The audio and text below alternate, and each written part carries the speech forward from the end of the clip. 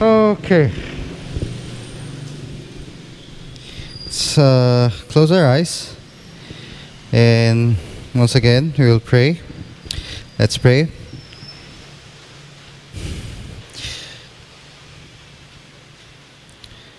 We thank you, Father, for another wonderful day. Speak to us. Encounter us.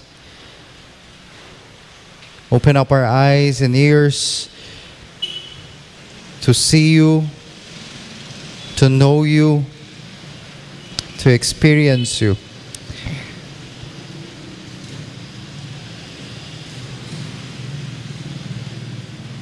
Let your glory be shown. Your glory alone be shown sa oras na ito. This is what we pray in Jesus' name. Amen.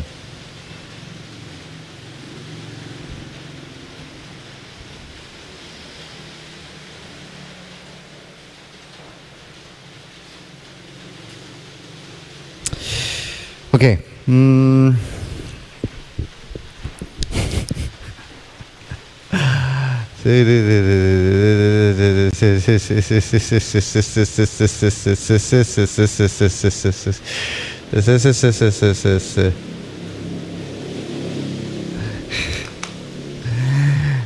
Ayan yung nangyari kanina umaga. Yung mga nandito kanina umaga, alam niyo yun, yung mga wala kanina umaga, ayan yung nangyari kanina. Hindi na-preach yung preaching ni Pastor. Ginamit lang ni Pastor yung isang slide lang na to. And yun din yung gagawin natin. Kasi sa susunod na linggo, ipipreach ni Pastor yung buo. So, tingnan natin kung magagawa ko rin. Okay. Alam nyo naman, naalala nyo ba kung ano yung magiging message today? Naalala nyo yung to be continued? Ano yung to be continued? True blessing, di ba? So, true blessing yung subtitle. Ang title natin, empty pa rin. Pero syempre, hindi pinreach ni Pastor yung buong message niya.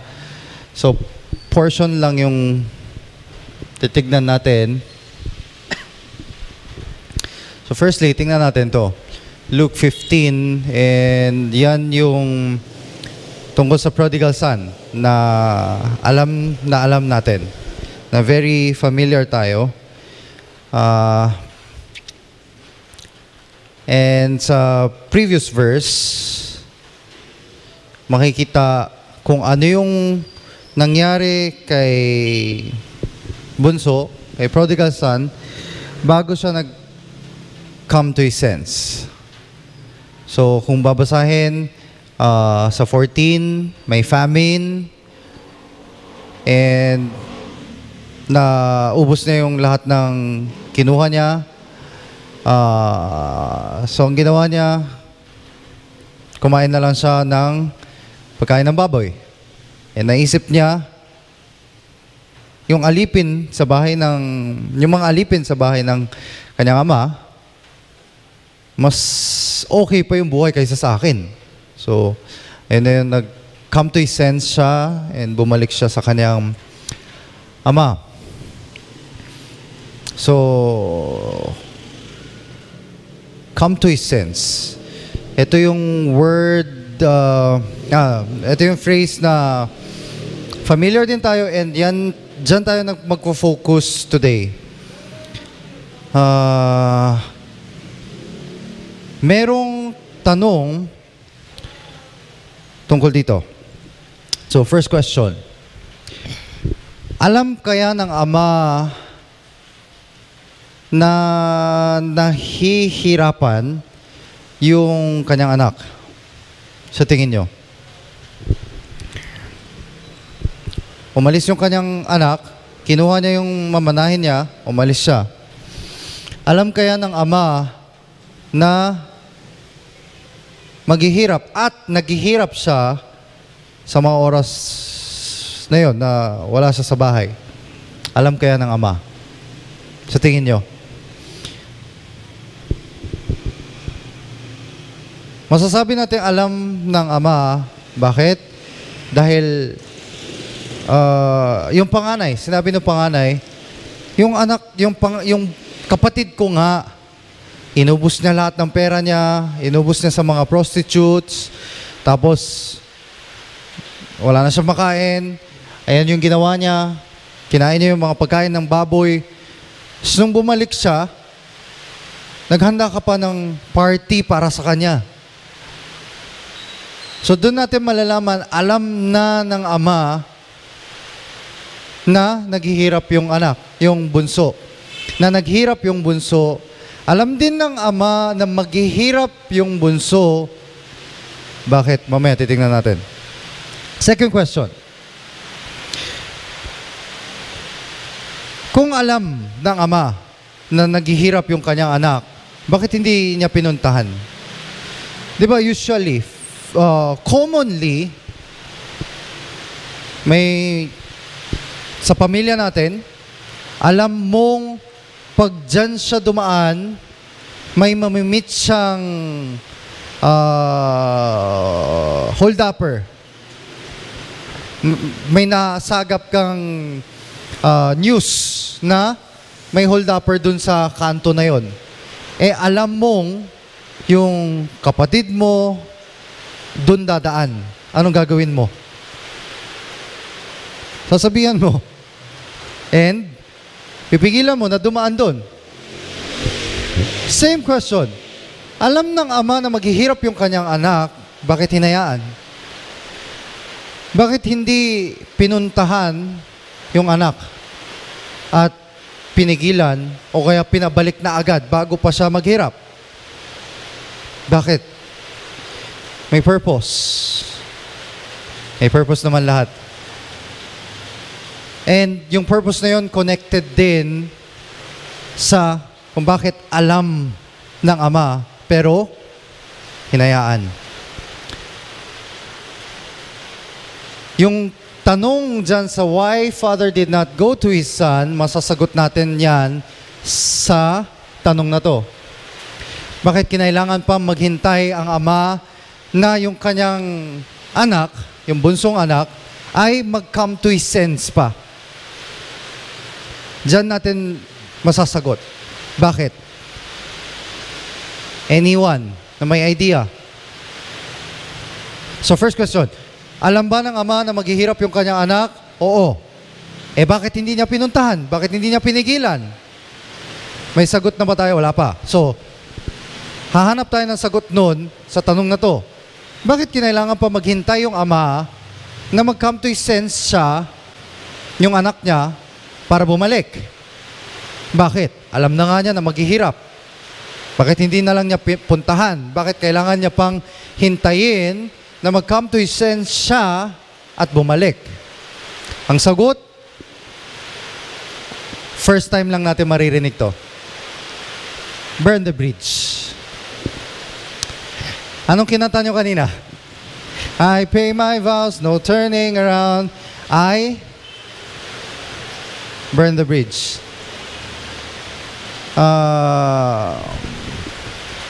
Ano bang ibig sabihin ng burn the bridge? Saan kinuha yan? Ayan. 1 Kings, chapter 19, verse 20. Ayan yung kwento tungkol kay Elijah and Elisha. Sino yung teacher? Sino yung teacher? Sino yung student? Elijah. Student yung Elisha. Nalilito pa rin ako sa Tagalog, yung Eliseo, ano yun? Elias, Eliseo. Nalilito pa rin ako sino si Elias, sino si Eliseo. Anyway, English na lang ako. Elijah yung teacher, Elisha yung student. Ngayon, nung nakita ni Elisha, ay, ito yung gusto kong teacher. Gusto kong maging katulad niya. Gusto kong sumunod sa kanya. Makikita natin kung ano yung ginawa niya. Pwede ba natin basahin ng sabay-sabay verse 21? So Elisha left. Ready? Get set? Go. So Elisha left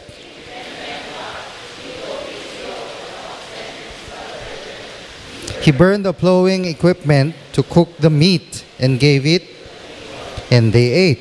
Then Elijah and became his servant. Four parts ng verse na to naka-red. Slaughtered, burned, set out to follow, became his servants.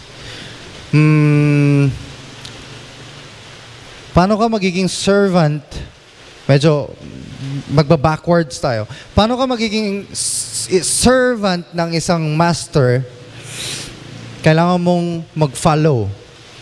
Kailangan mong sumunod. Diba? Hindi naman pwedeng papunta na sa Manila yung master mo, andito ka pa rin. What do you expect? Paano ka mag-expect na maging servant ka ng master mo? So follow. Siyempre, hindi lang physically follow, gagayahin mo din. Kung ano yung ginagawa niya, gagawin mo din. Kung ano yung tinuturo niya, gagawin mo din. Pero mas mahalaga pa doon, slaughtered and burned.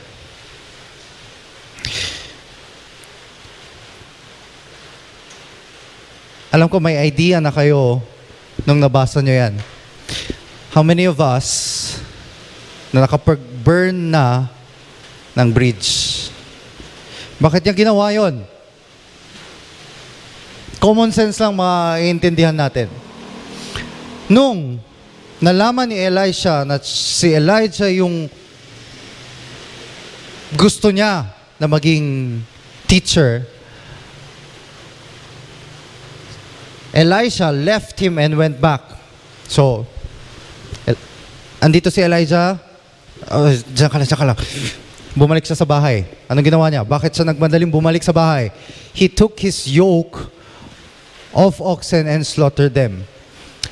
Yung ganon, yung kahoy na nandun sa, diba? Sa baka, yung panghatak, tinanggal niya. Bakit niya tinanggal? Para patayin yung baka. Kasi, makikita natin, ipapakain niya sa mga tao. Yun lang yung source of income niya. Pero, yun yung agad na naisip niya. Papatayin ko to, papakain ko sa mga tao, papatayin ko, pero paano ko lulutuin? Walang panggatong. So, ang ginawa niya? Yung yoke, he burned. Plowing equipment, he burned. Bakit? To cook the meat. Diba? Tama? Pinatay niya yung ox, tapos lahat ng gamit niya kasi magsasaka siya, lahat ng gamit niya na yon ginawa niyang panggatong. Tapos gumawa siya ng apoy, yung pinatay niya ox, niluto niya. And then, gave it to the people to let them eat. Pinakain niya lahat. And then, anong ginawa niya? Then, he set out to follow Elijah and became his servant.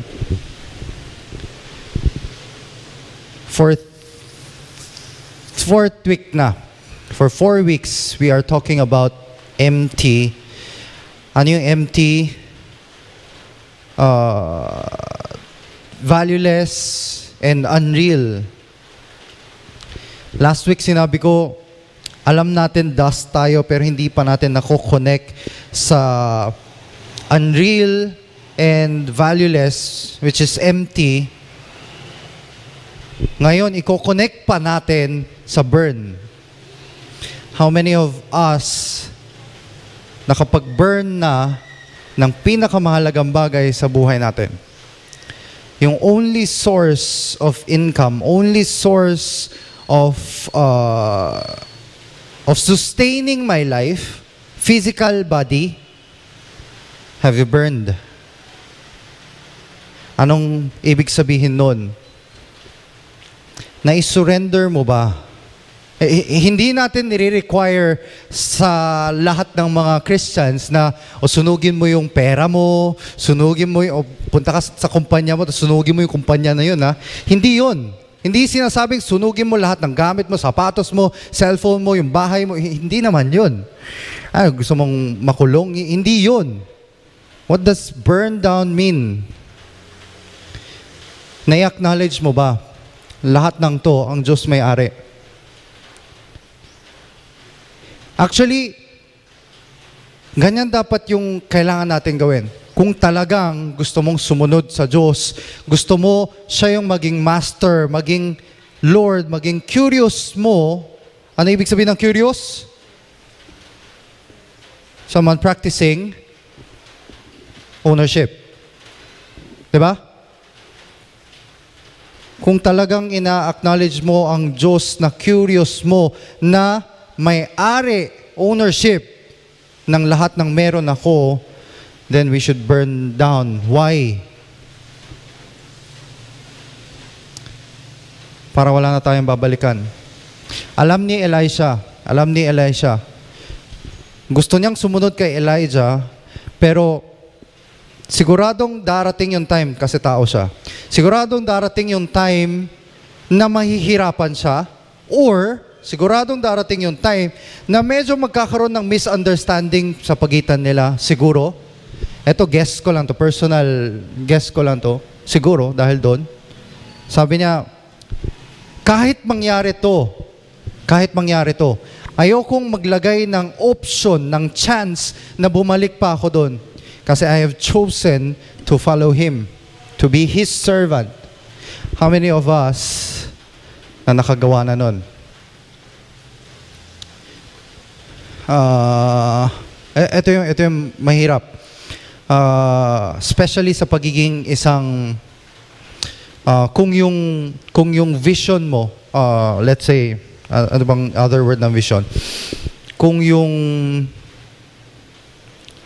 gusto mong maging, iba-iba yung ano natin, plans in life. Merong mga gustong maging doktor, merong mga gustong maging nurse, merong mga gustong maging businessman. Hindi ko alam yon. Ito lang yung alam ko. Yung tungkol sa mga gustong maging pastor or missionary. Ang daming beses gusto kong bumalik. Ang daming beses kasi naranasan kong magtrabaho at sumahod ng malaki. Ang daming beses kong naisip, gusto kong bumalik. Gusto kong magtrabaho na lang. Since 2016, sinabi ko, kasi pumunta ako ng Korea sa TCC, hindi ordain anong tawag doon? Commissioning. Isa-send ng TCC as their missionary. Simula noon, sabi ko, hindi na ako magtatrabaho. Hindi na ako maghanap ng job for my income. Sabi ko, siya na bahala. Hindi man ganun ka-matured yung isip ko tungkol doon, pero yun yung sinabi ko. Pero ang daming beses, simula no, ang daming beses na nangyari, gusto kong bumalik. Kasi alam ko, makakabalik ako, makakahanap ako ng trabaho, and alam ko, makakasahod ako ng malaki. Alam ko yung mga kakayahan ko, alam ko yung skill na meron ako, especially yung bilingual.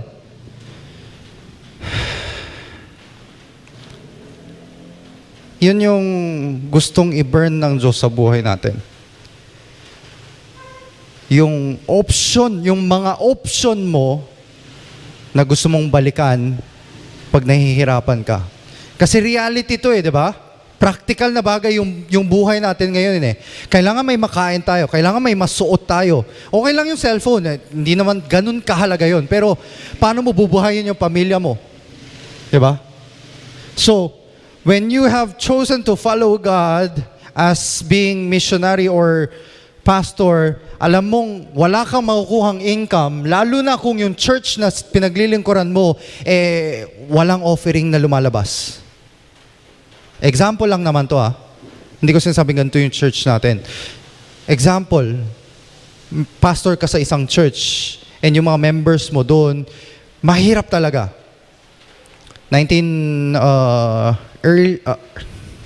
Late 90s, di ba? Itong pabahay. Okay na, makakain lang ng isang beses sa isang araw. Ganun dati yung buhay dito, di ba? Hanggang sa naging okay, nakakakain na ng 3 beses sa isang araw.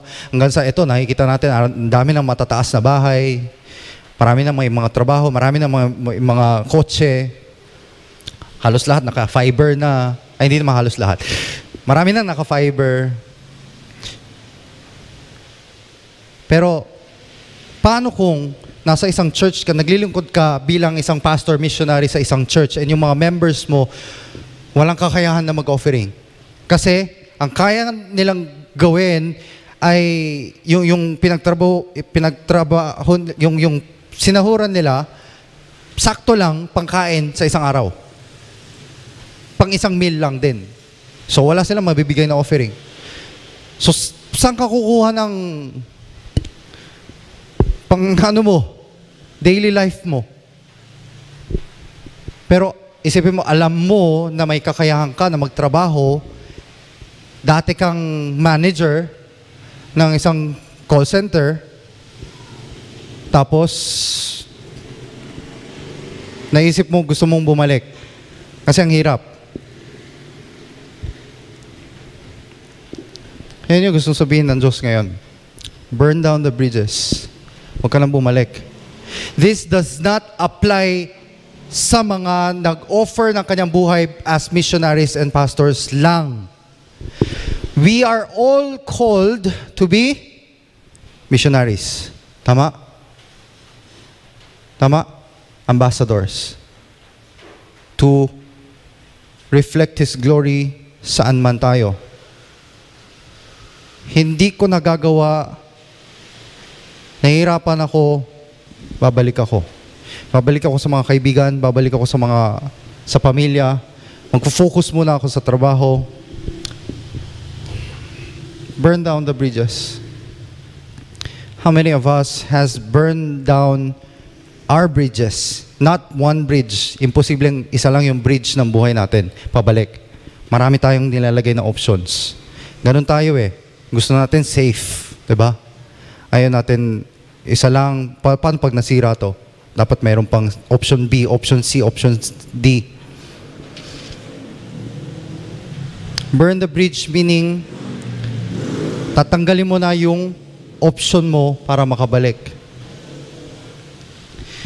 Question, bakit gusto ng Diyos, bakit nire-require ng Diyos na maging perfect lang? Bakit wala na ibang paraan? Bakit perfect lang? Ano bang perfect? Ano meaning ng perfect? In other words, become, work. Ano ba yun? Maging katulad nino? Hello? Maging katulad nino? Katulad ni? Katulad ng Diyos. Question. Sino nakakaalala sa ano ulit yung sinabi ko last week na to be continued na magiging subtitle today? True? Blessing. Let's talk about bless. Ano ang isa sa mga meaning ng bless? One word. Except sa mga nandito kanina umaga. So, ano? Ano meaning ng bless? To jump? To stand? Ano yun? To kneel.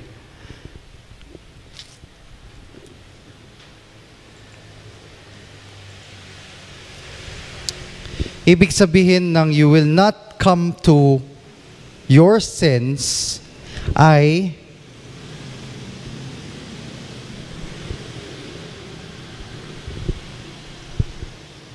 curse, adultery, and poison. Okay, let's talk about blessing para mapunta tayo dyan. Bless, in other words, kneel. Ano ibig sabihin ng kneel? Surrendered mo na lahat. Tama? Siya na yung may-ari. Ina-acknowledge mo, siya na yung may-ari ng lahat na meron ka. Same sa empty. Para maabot mo yung kneel, kailangan may empty ka. Kahit almost the same yung meaning nun, ma-realize mo na valueless ka, ma-realize mo na unreal ka, then you're empty, and that's the way na makakapag-kneel ka.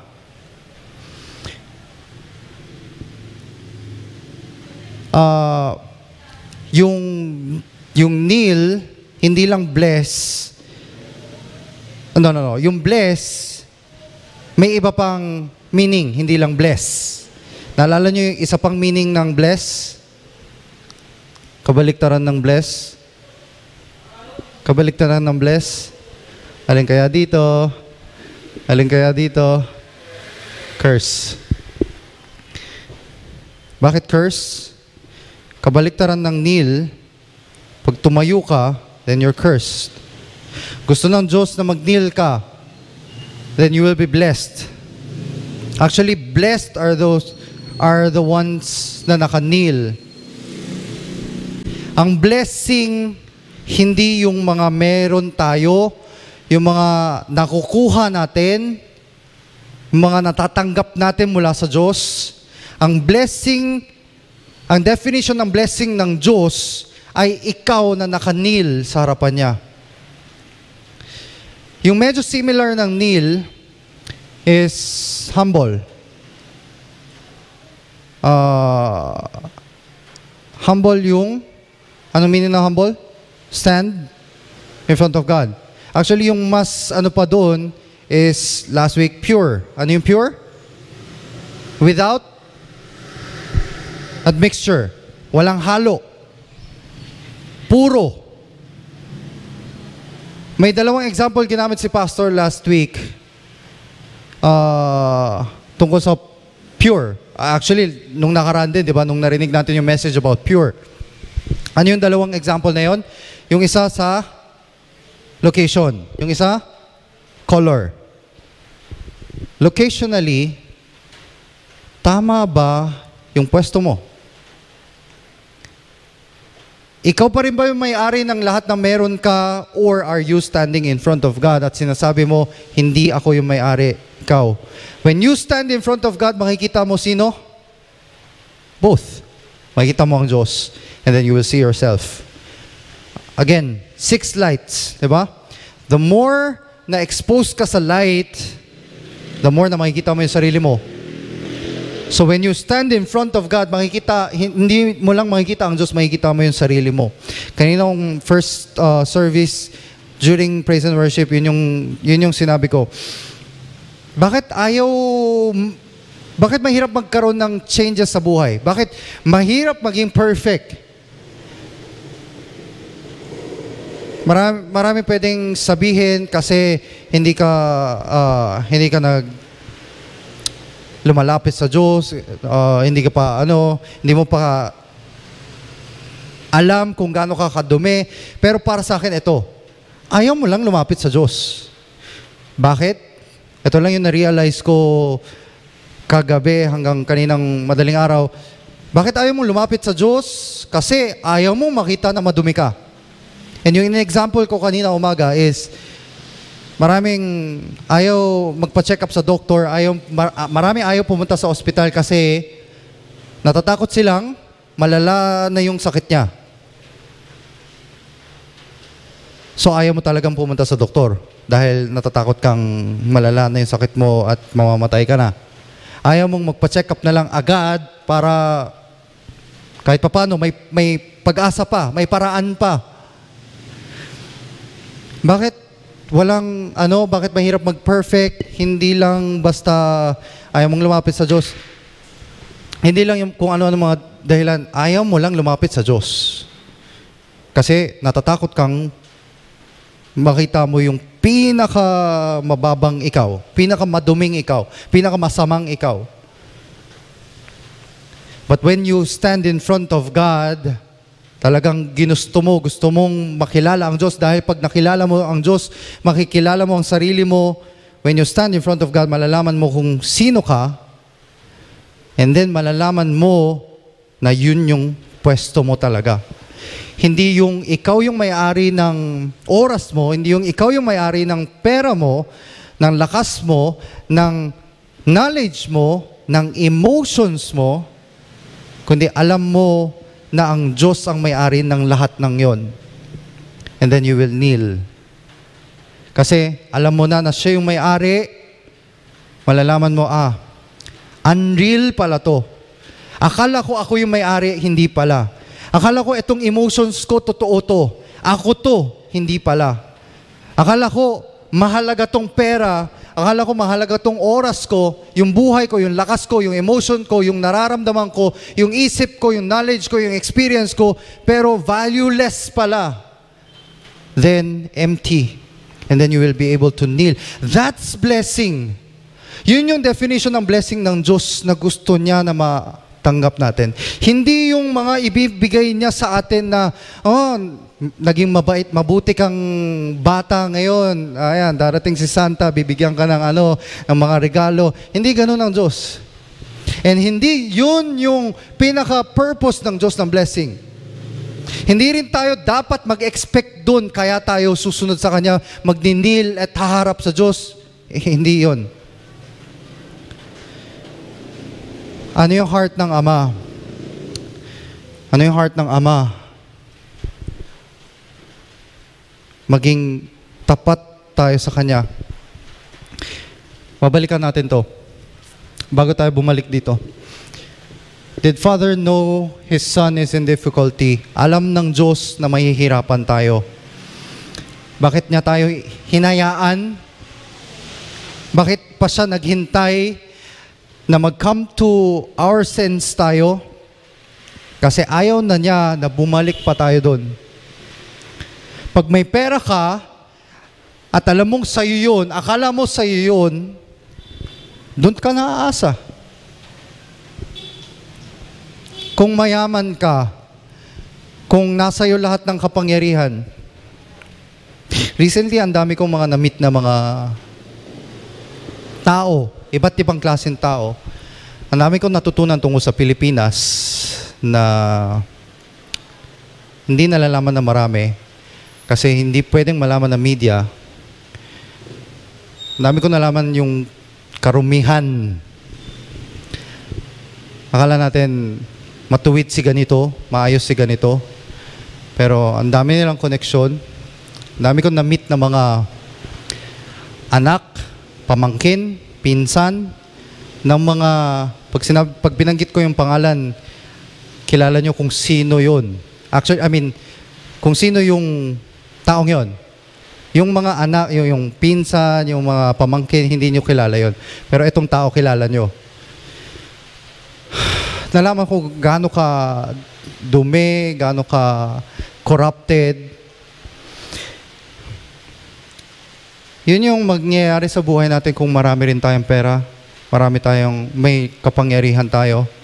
And ayaw ng Diyos na bumalik pa tayo doon. Ayaw ng Diyos na isipin mo sa'yo yung oras. Ayaw ng Diyos na isipin mo na sa'yo lahat ng kung anong meron ka ngayon.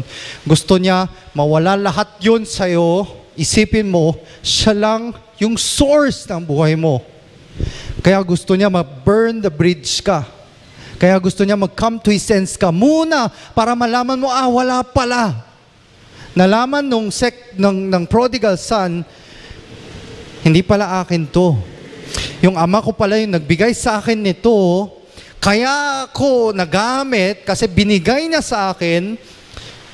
Pag naubos na pala to, wala pala akong kakayahan na mabuhay. Kailangan ko pala bumalik sa aking Ama dahil siya lang yung makakapagbigay ng buhay sa akin, makakapag-sustain ng buhay ko. Yun yung gusto ng Ama. Although, alam ng Ama na mahihirapan siya at alam niya, masakit sa puso ng Ama. Sa tingin niyo ba hindi masakit sa puso ng isang Ama na makita niya yung anak niya na nahihirapan? Masakit, di ba? Kahit kayo. Yung mga minamahal nyo sa buhay, kung alam nyong mahihirapan sila sa gagawin nila, pero wala kayong magawa kasi ang tigas ng ulo nila, ano mararamdaman nyo? Maiinis lang ba? Galit lang ba? Hindi. Mahal mo sila pamilya mo Ano mararamdaman mo? Sakit.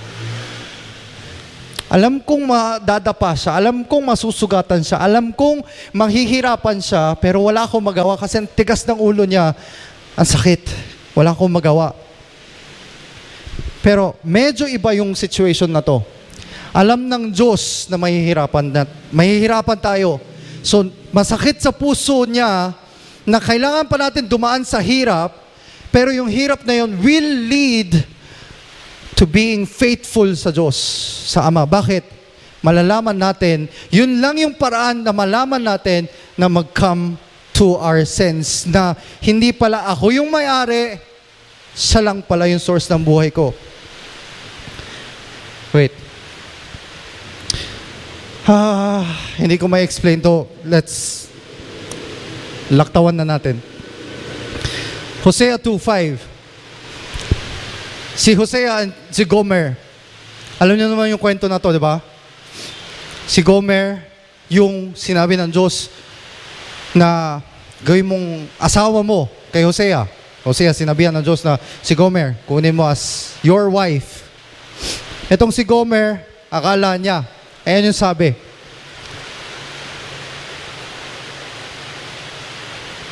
Sa verse 5, she said, I will go after my lovers who give me my food and my water, my wool, my linen, my olive oil, and my drink. Akala ni Gomer, akala natin, ito yung nagsusustain sa buhay natin. Yung trabaho yung nagsusustain sa buhay natin. Yung pride ko, yung nagbibigay ng position ko. Yung emotion ko, yung nagbibigay ng takot sa mga tao para hindi nila ako kalabanin. Ako.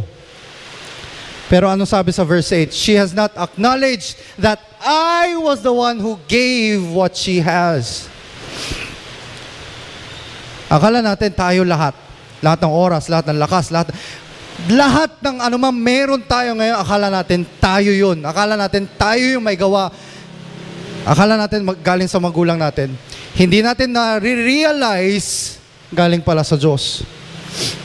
Kung hindi mangyayari to, imposibleng maging tapat tayo sa Diyos. Isa lang yung pwede mangyari dyan. Bumalik ka sa dating option. Kasi nandun pa yung bridge.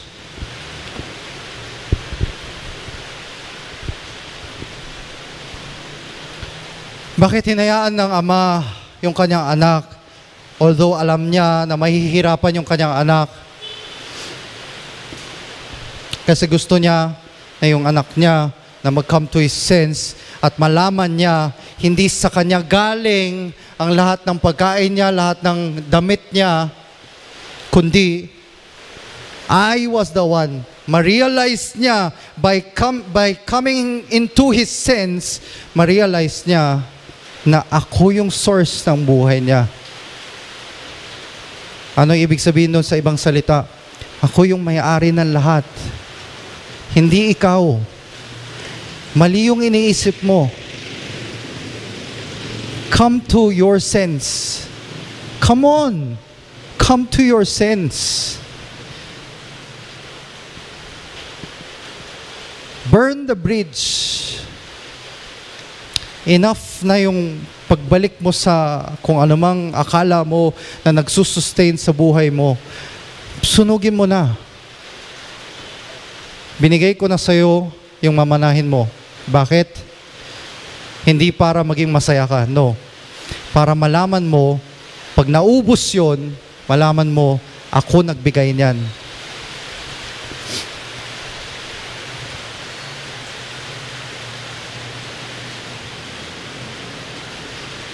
Dahil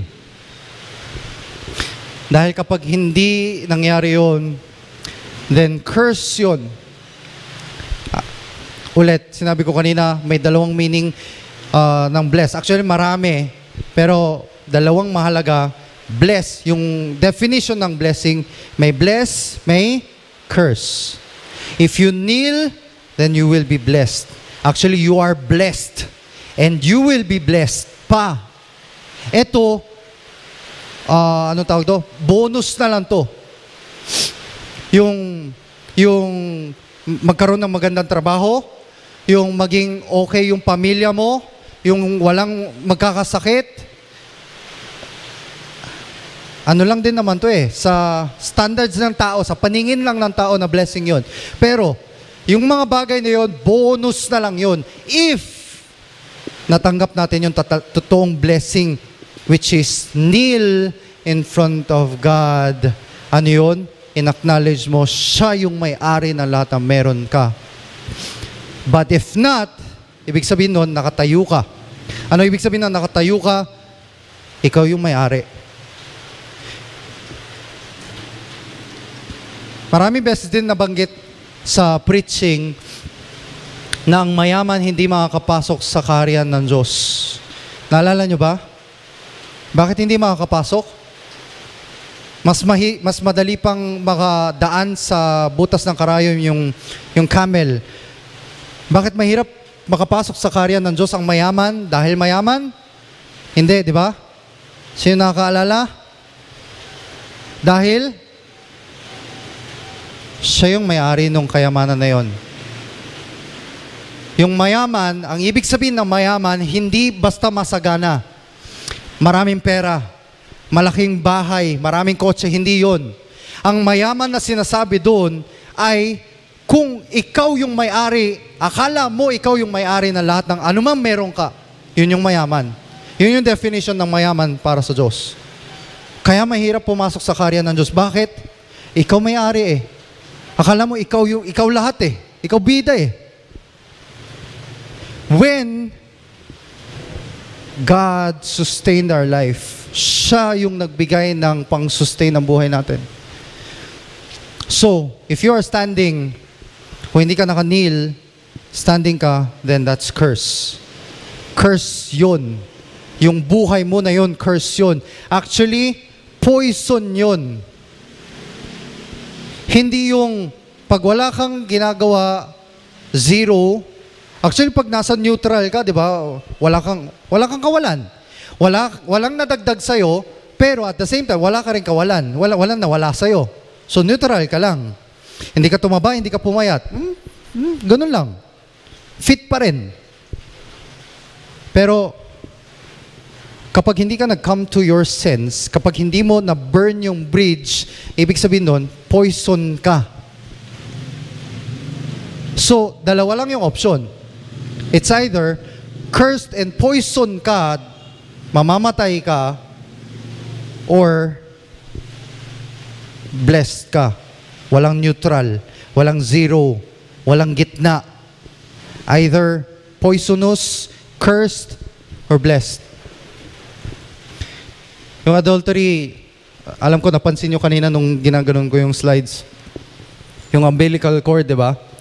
Kahit, alam ko naalala nyo yun, 0.00001, kahit 0.0001 na hindi ka nakakonect, then, adulterer ka. Akala natin yung adulterer, yung talagang nilayuan mo ang Diyos. Hindi. Kahit 99.99999% tapat ka sa Diyos, kung may 0.00001% na hindi, then adulterer ka. Diba? Naalala nyo yung ano na yun? So, anong ibig sabihin nun? Again, walang gitna, walang neutral. Either cursed, adulterer ka, poison itself ka, or blessed ka. Ito lang yung gusto kong sabihin. Tapos na yun eh. Yan na yun eh.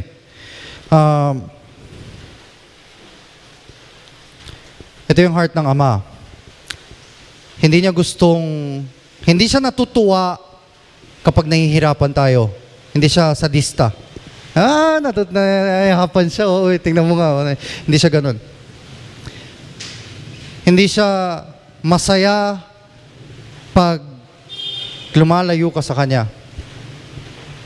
Nasasaktan siya kapag nakikita niyang ikaw yung may-ari ng buhay mo. Nasasaktan siya. Hindi yung nasasaktan siya dahil minumura mo siya. Nasasaktan siya dahil lumalayo ka sa Kanya. Nasasaktan siya dahil dinideny mo siya sa harapan ng mga kaibigan mo, sa mga non-Christians na kakilala mo. Hindi yun. Nasasaktan siya kapag akala mo ikaw yung may-ari ng lahat. Sa'yo nang galing. Ako nag-aral. Ako yung naging matalino dahil nag-aral ako, dahil naging masipag ako. Tapos dahil nakatapos ako ng maayos, ng mataas na may grade or cum laude o ano man yun, nakapasok ako sa magandang trabaho. Ako lahat to. Dahil nakapasok ako sa magandang trabaho, mataas sahod ko, malaki sahod ko. Dahil malaki sahod ko, ako nagtrabaho nito, malaki sahod ko, ako yung nakakatulong sa bahay. Ako yung nakakapagbigay ng support. Nakakatulong pa ako sa mga kapitbahay. Nakakapagbigay pa ako ng offering na malaki. It's all you. Ikaw lahat. At doon nasasaktan ng Diyos. Bakit hindi mo nalalaman na ako nagbigay niyan? Bakit hindi mo nalalaman na ako nagbigay niyan? Bakit akala mo ikaw yan? Bakit akala mo sila nagbigay niyan? Bakit akala mo yung magulang mo nagbigay sa'yo niyan? Ako nagbigay niya. Ako lang yung source ng buhay mo. Balik ka na sa akin. Kaninang first service, sinabi rin to hindi sinasabi ng Diyos, nalalapit ako sa'yo. Laging sinasabi ng Diyos, lumapit ka sa akin. Bakit? Lumapit na ang Diyos sa atin. Maraming beses na. And finally, paano siya lumapit? Through His only begotten Son, Jesus Christ, sa pamagitan ng kanyang buhay, lumapit na siya sa atin. Ngayon, ang hinihingi na lang lumapit kayo sa akin kasi ako lang yung source ng buhay mo. Lumapit ka sa akin kasi kung hindi, mamamatay ka dyan. Ang kakainin mo yung pagkain ng baboy. So please, burn the bridge. Huwag ka nang bumalik. Come to your sense. Malaman mo that I am the only source of your life. Huwag mong hayaan na patuloy na masaktan ng Ama. He wants us to be perfect. Bakit? Ano ba yung perfect? Ano ba yung perfect? Nil. Empty. Burn the bridge. Come to your sense. In one word, ano yun? Acknowledge. Acknowledge na ano? That you are the owner. You are curious. Owner of everything. Actually, pinakamahalaga, owner of my life. And who can sustain my life from now till eternity?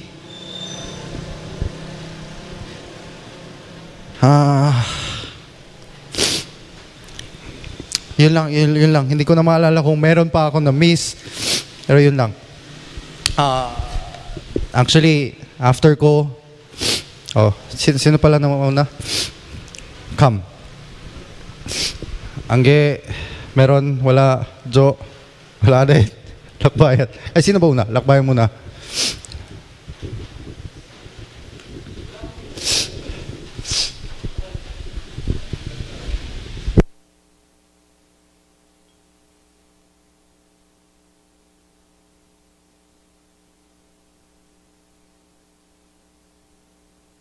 Well, ayun, thank you. Nabanggit na rin naman ni Kuya yung story about sa prodigal son. Dagdag ko lang is, natamaan ako kaninang umaga sa message ni Pastor kasi sinabi doon, ano ba yung nasa heart ng Ama ngayon? Ano ba yung meron siya nararamdaman ngayon? And sinasabi ng message kaninang umaga na, kung ikaw yung tatay na mayaman, meron kang lahat, at gustong-gusto mong ibigay sa anak mo yon. Pero yung anak mo, nakita mo, pag binigay mo yon, anong mangyari? Pwede siyang masira. Pwede siyang ikapahamak niya yung bagay na yon. And yung nakita ko yon, na-realize ko na may mga tao talaga na lumalapit lang sa Diyos para humingi ng blessing. Hinihingi nila yung blessing. Okay, una, na-bless ako, okay, masaya ako. Katagalan, Father, na-bless naman ako. Hanggang katagalan na na-realize nila na napakalayo na nila sa Diyos. Bakit? Tulad na sinabi ng message. Nakita nila na, kaya pala ako naging blessed kasi ginawa ko tong bagay na to. By my own strength. And ayun yung sasabi ng message na kailangan natin bumalik sa sense natin. Bakit? Kasi Kung hindi tayo babalik sa sense natin, akalain lang natin na kaya kong mabuhay. Kaya kong mabuhay sa pamagitan ko lang. And nakita ko rin na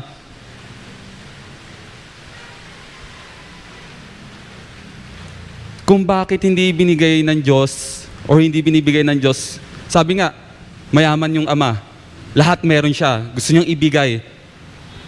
Bakit hindi niya pa mabigay? Kasi alam niya masira yung anak niya. And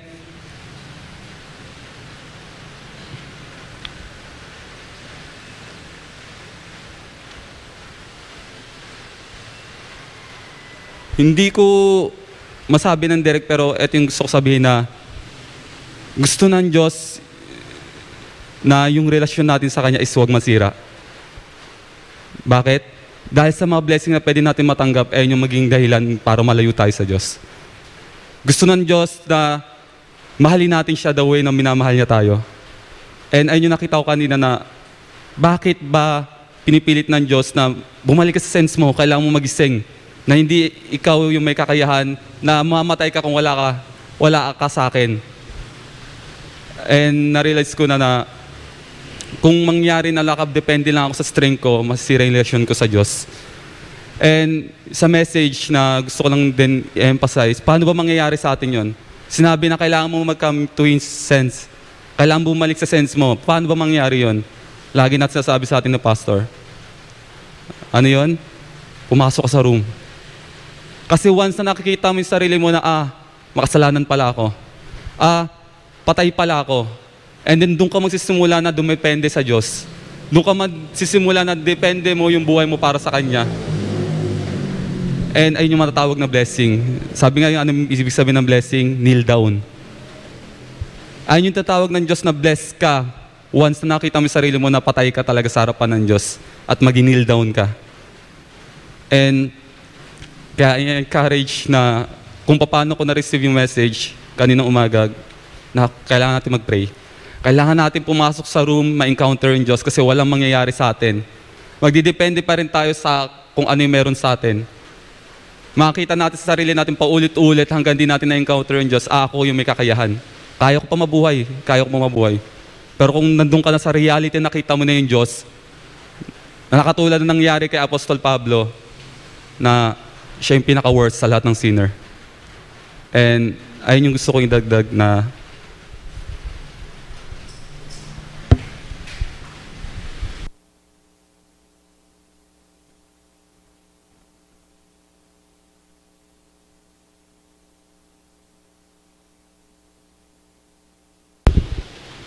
Good morning. Kumusta? Long time no see. I miss you. Did you see my tears? Hindi. No reflect. Patay ka lahat? Hindi. Ito lang. I want to start with the question. Father knows the hardship of son. Tama po. Exercise mo. Exercise. Tama. Why father didn't go to son? Diba? When you have hard time, your parent will come, diba? Will help. Until he come to his sense. Father is waited. Bakit? Father allowed it. Father just think about, ikaw, di ba? You left, okay. I will just watch over you. Ganon? Hindi. Tears, pain here. But he doesn't want to help. He doesn't. Intentionally. Why? If the come to his sense, only I will go to Father, then I could sustain my life. There is no other way. Only one way. We call it lifeline. Sabi mo, lifeline. Only one way, come to the Father, you will be alive. If they will, other way, wala. Tama. So, as long as, what I actually try to put some more slide. Diba? The rock climbing, tama? There is only one, tali, tama? Putol, what will happen? Yun lang. That's why also other matter, umbilical cord. Tama? Only one source lang yan. That's what we call it. When you know, if I will not go to Father, I have no ability to make me alive. That's actually come to his sense. Okay? Then, other case. If the prodigal son, he come back to the father before come to his sense. He has his own ability to live by himself. Okay?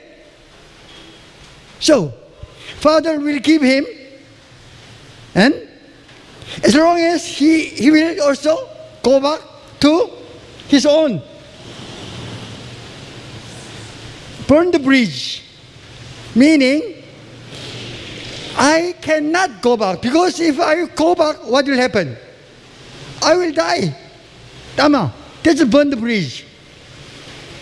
So, Father wants to bless him as long as before he come to his sense, he will go back. Father will give him much gift. Then he become more pride. Tapos, he will go away from. So father not only lost his property, also he will lie. Tama. That's why giving him is not helping him. What? Destroy him. Tama. That's why it's not blessing. So this morning I talk about the tree of knowing good and evil. Last week what we studied, the Genesis and Revelation is symmetry, right? So in Genesis there is a tree of life, tsaka tree of knowing good and evil. Tama. In Revelation there is tree of life, meron. Buksan, the way was open. Then also there is no what? Tree of knowing good and evil. Even if in that time God will put the tree of knowing and good and evil, and then God will say, oh, you can eat now. But people say what? I know, I will not. Because if I will eat, I know it will be eternal separation. I will die. So why I will eat? Parang that's why probation is over. Tama. No need to worry about Father's heart. He wants to bless you. Okay? Then, why we cannot bless? Because as much as Father will bless you, you will become more proud, then you will go away more farther. That's what happened to prodigal son. Then how father can live with his son? Only one way. Father has no problem. Son have to be different. Ama. If father, the son will not be changed, no way. Father is stay his place, right? Son is the one will go and then come back. But if son will not understand, oh, only if I will stay with father, I can live. If I go away, I will die. If son didn't understand it, of course, son will look for his own way. That's why nil, meaning I have no source, meaning I have to depend on the father. That's the nil. As long as, just like prodigal son, when you stand, meaning you have your own. That's why all the time there is fighting. If Your understanding, my understanding is same. What do you say? Okay, no? Your understanding, my understanding is different. Why? Why? Tama. Why? That's why Father is all the time right. If you didn't know you are all dead, then you have your own. Why? No happy.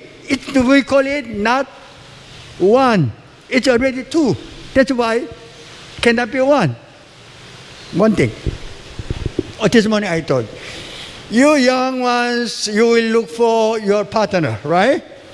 Until you trust your party will depend on you 100%. Meaning there is no possibility to look for another party. Tama.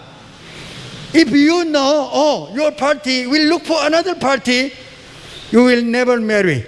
Tama. Tama. So as long as you know your party is depend on you 100%, he will never look for other party. We call it also come to his sense. Because he depends on you. Also, you said, I can trust you. Also, he trusts you. As long as adultery, your party has ability 0.00001% to look for other party, what we call it. That's what?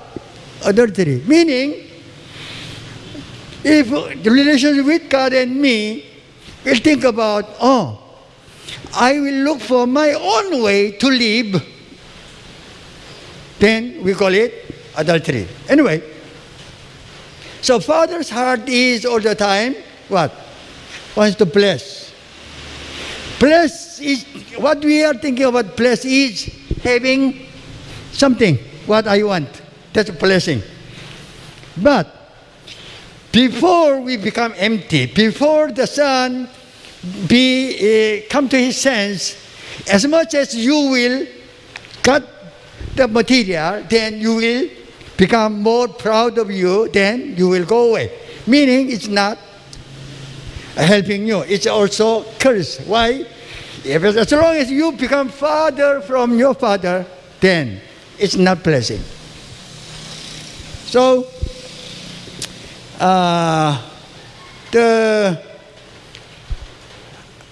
even the son, before he come to his sense, he don't want to go back. For example, you got some money from your parents, okay, and you say bye. You don't want to go back because not only your family, your whole your neighbors know. Oh, she or he left with some money of parents, right? Then, not successful, become beggar, then come back, then what they will say? Oh, that's why as long as you have pride, you don't want to go back. How? When will you go back? You cannot live without help of your parents, right? Only that time, then you will be depend on your parents.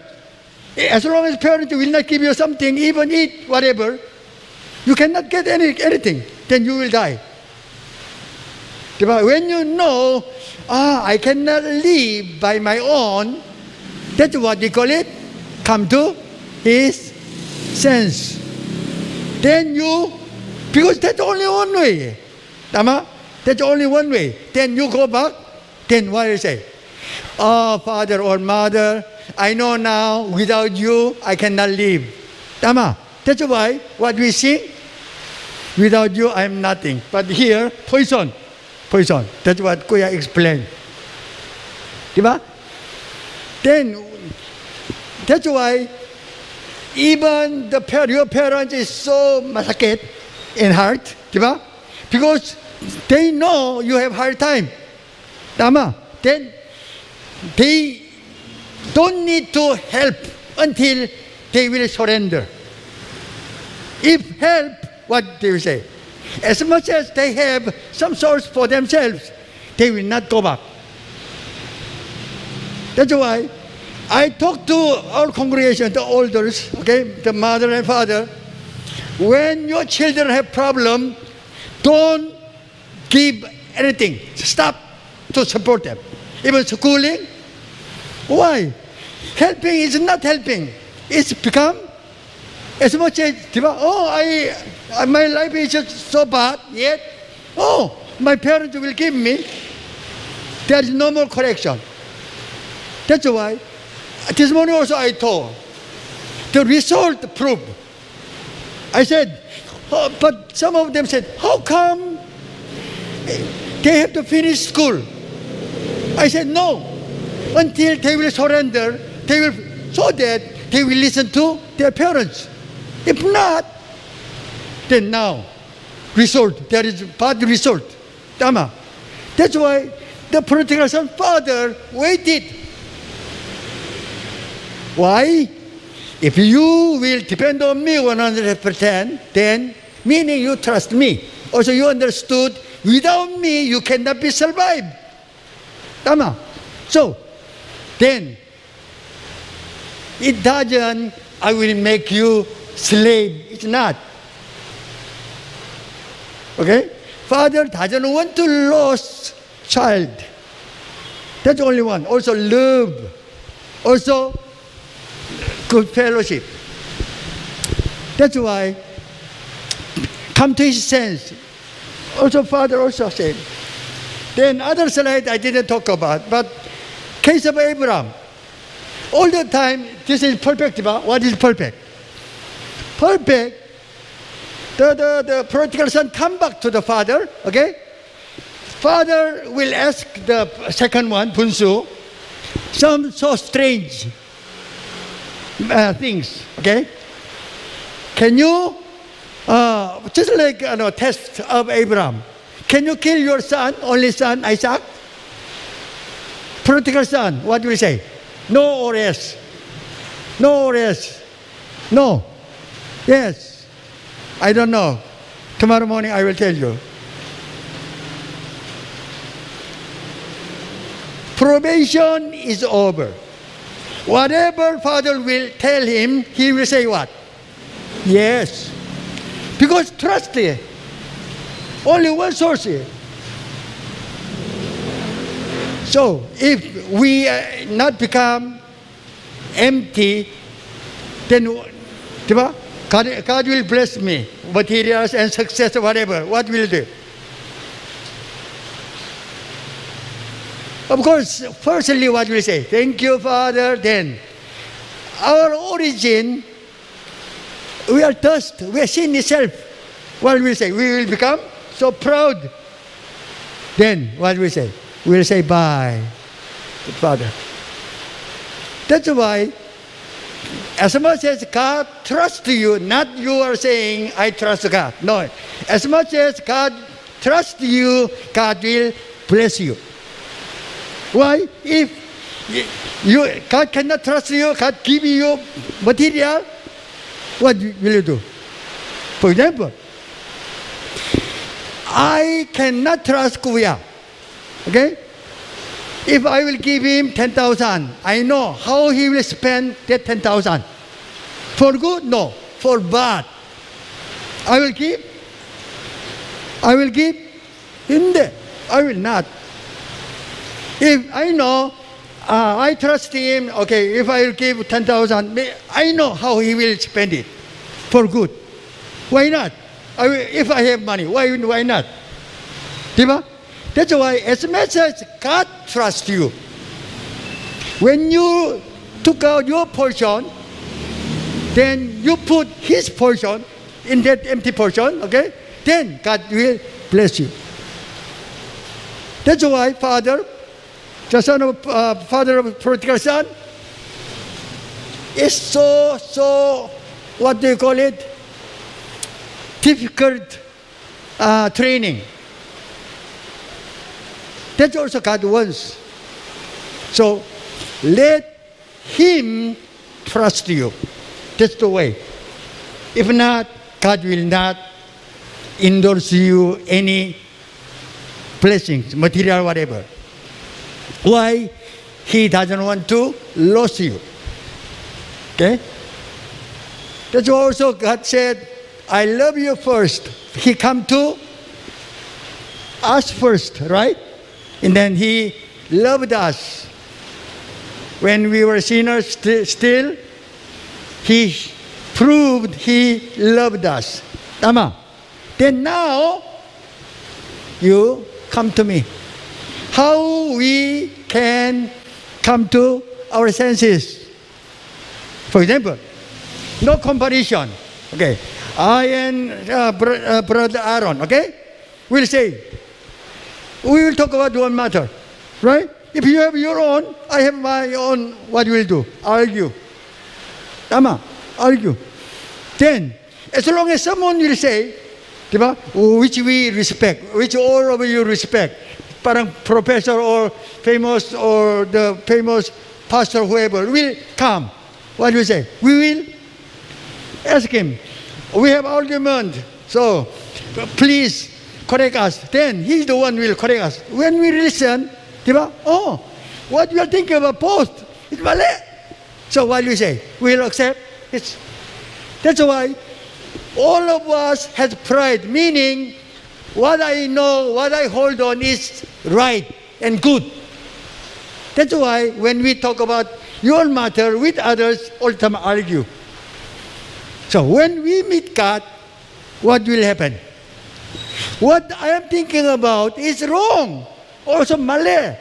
Also we could imagine the result. Tama. Then what is oops. What I understood is wrong. Then what we'll do? We will accept His. Instead of we will hold our own. Diba? When you meet God, only that time we will know what we have is wrong. Tama. Then what do we say? Portion by portion, as much as when we meet God, we will know what we have is wrong, then we will lay down, we will take His portion. Okay? Then finally what I say? Oh, what I have all is useless. It's all poison. Then, oh, what I have, as long as I hold on it, I will die. What He said, I must have it, if not, I will die. That's what we call it. Come to His sense. That's why don't make any ability to go back to the dust or dirt. So we have to be killed totally. Actually, I put what do you call it, the musician and baboy. Tama. Still. So musician. Who wants to be musician here? I want to be baboy. So anyone? Musician. Okay, come anyway. Come on, musician. He wants to show himself, okay? You know naman, musician knows he can take out all elements of baboy, okay? Only the figure lang, okay? Then he made magic. Then he make me all empty. Only the appearance lang. Then he will disappear. Then he will come in. So when you see, what you could say, musician or baboy? Baboy. But when you see baboy is moving, hindi baboy yan. Who is it? Musician. Tama. Pero he failed move one finger lang. Only thus he couldn't remove this portion now. Others is him. But this one is what? This is what? Baboy. So this baboy must be fully empty so that he can reflect what? 100%. Tama. God wants to reflect Himself through me. So if I will not make me empty,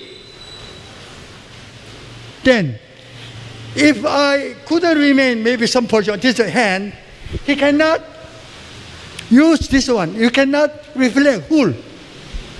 Then this portion will kill all actually.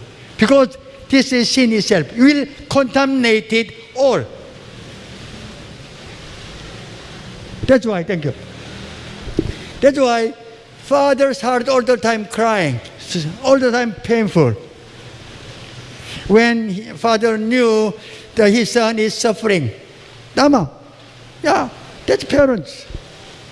But he have to wait until the son, prodigal son, will surrender. Only way to leave is way go back to father. Okay? If not, he will go back and get some person all the time look for, go away. Look for the way. Go. Ah, okay? Or maybe this one, maybe for 1 week, 1 month. Okay, I will go back.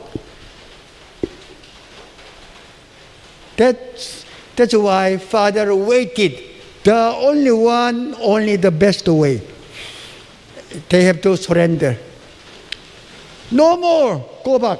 Even some there is a temptation or whatever. Oh, I will not. I know what will happen to me. I will never.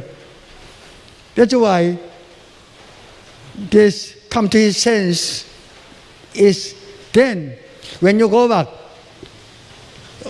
As I told you, the son will trust what? Father.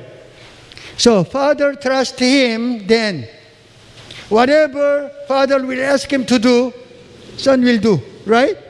That's only what the son will do. Then the father will trust, then whatever. For example, Kuya is a servant of me. If I trust him, whatever, just like the Joseph and the Potiphar, Tama. Joseph was so trusted, right? That's why Potiphar, Tama? Potiphar is the one, entrust him, then you are the one. Do everything, Tama. If the Potiphar didn't trust him, how? Hindi pwede. Tama. That's why, let him trust you. Not small portion, much portion. No, totally. So, no ability to go away. No ability or no portion of doubt. What, in every conditions, they will not deny or they will not betray me. Parang ganon.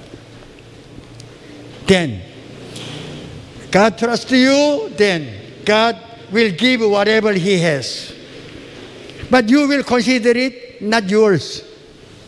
That's what Kuya said, curious. He is the one owner, also my life, owner of my life also. Because without Him, I will die. Okay? So, this morning I told them, don't ask blessing material. Even don't think about even. What you have to do, you make him trust you. You make him trust you. How? You must meet.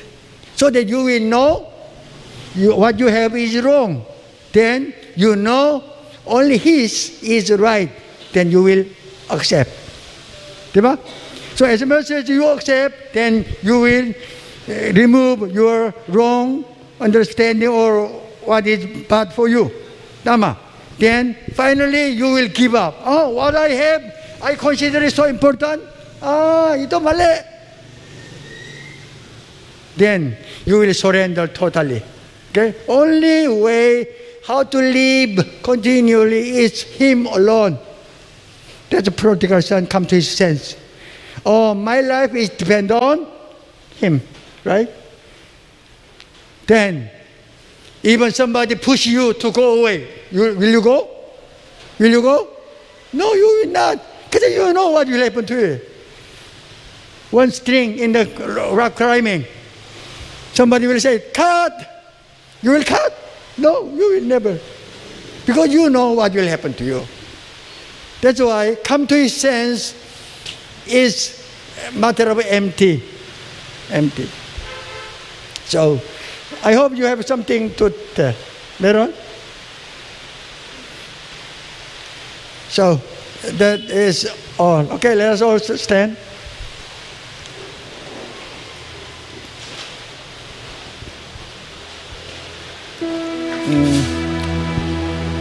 Father wants to bless us. There's no doubt at all. That's sure. Then we have problem actually.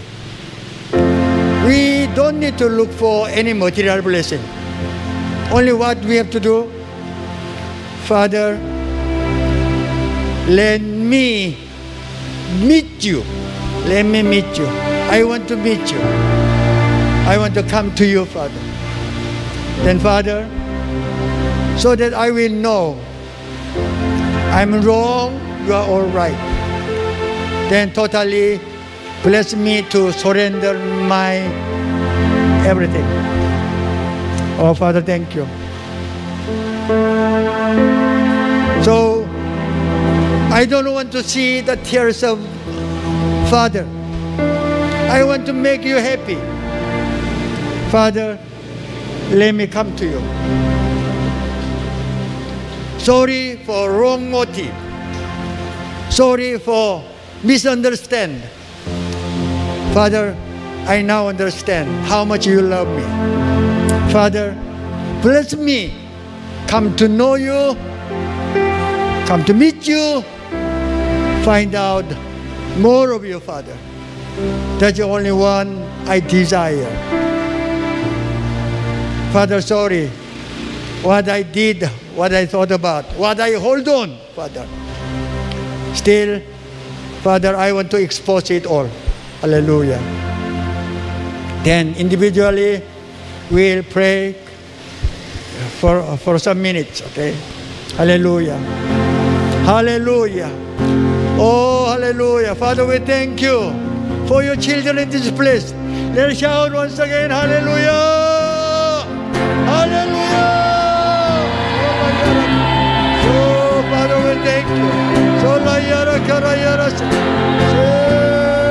Kara yara. Bless them, bless them, bless them. So la yara. Sera yara kara yara kara. Oh, kara yara se. Sera yara kara. Sera kara. Se kara yara. Sera yara kara. Sera yara. Sera yara kara. Sera yara kara. Father, more of you. Father, I want more of you. Father, I want more of you. Sera yara kara. Sera yara. Sera yara. Sera yara kara. Sera yara. Sera yara. Oh, kara yara. Kara yara. Sera yara kara kara. Kara yara sera. Father, I want more of you. I want more of you, Father. Sera yara. Say kara kara. Sera kara kara. Ola ye kara. Ola yara kara. Say kara yara. Say kara yara. Sera yara.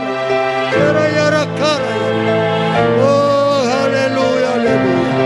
Ola yara sera kara kara. Sera yara kara. Say kara yara. Ola yara sera. Oh, hallelujah. Sola yara kara sera. Ola sera yara. Hallelujah, hallelujah. Hallelujah. Father, we thank you because of your faithfulness. Even Father, we thank you for your love. Father, we thank you because of your presence, Father. That's why, Father, even small portion by portion, Father, we lay down our own, Father. That's why, Father, we focus on to you, Father. Bless us more to know you, Father, so that, Father, we will experience we have all sin matters, Father.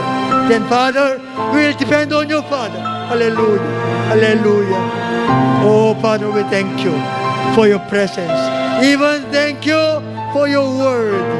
Even, Father, thank you for your corrections. Hallelujah. Hallelujah. Hallelujah. Hallelujah. Hallelujah. Father, thank you. May the grace of Jesus Christ, our Lord and Savior, don't want to become empty. He depended on to you, Father. Then He submit to even death on the cross, Father. The love of Father, still you love us. You never stop to love us, Father. Even fellowship of Holy Spirit. They want to help us, encourage us, correct us, even discipline us to experience our Father's love. Be with you from now on to ever. That's why all children of God will say, Amen and Amen. Hallelujah. Hallelujah. Hallelujah. Hallelujah. Thank you. I'm so happy to see you. So, thank you and God bless you.